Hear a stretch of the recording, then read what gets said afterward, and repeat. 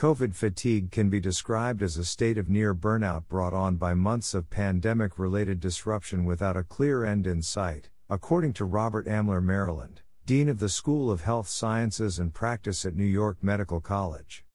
Amler, a former chief medical officer of the Agency for Toxic Substances and Disease Registry, where he specialized in infectious diseases, said the combined effects of frustration, isolation, boredom, and feelings of ineffectiveness have taken their toll, leaving people more impatient than ever to see the pandemic come to an end. The U.S. is not alone to face COVID fatigue.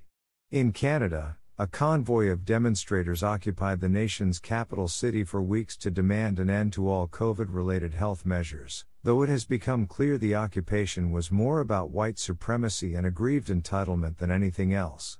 A number of Canadian provinces have also announced plans to ditch vaccine and mask mandates in the coming weeks and months. According to Amler, the fatigue-related attitude shift in North America is likely part of the reason driving governments to change their approach and abandon safety measures. All public health measures depend on cooperative behaviors, he said.